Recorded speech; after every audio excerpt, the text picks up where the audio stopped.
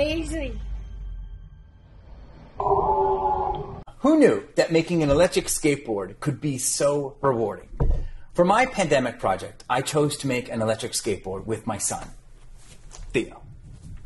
We drew our designs, we researched all of the parts, and we waited for all of them to arrive in the mail one at a time so that we could put it all together. It was challenging, but very rewarding.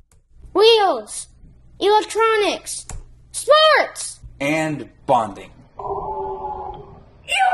We did it! Yes!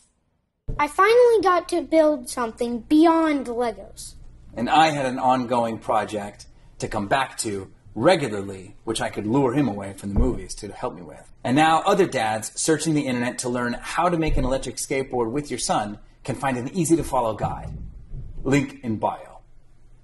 The mmhmm app is perfect for making this little teaser for the YouTube video because it's simple, it's visual, and it's casual. That's pretty casual, right? Okay, go take a break. Phil, thank you for making an app that I use every day in my meetings. All of my colleagues are jealous, and they think I'm some IT wizard, which is great for a director of photography who has turned into a virtual event producer. Thanks to mmhmm.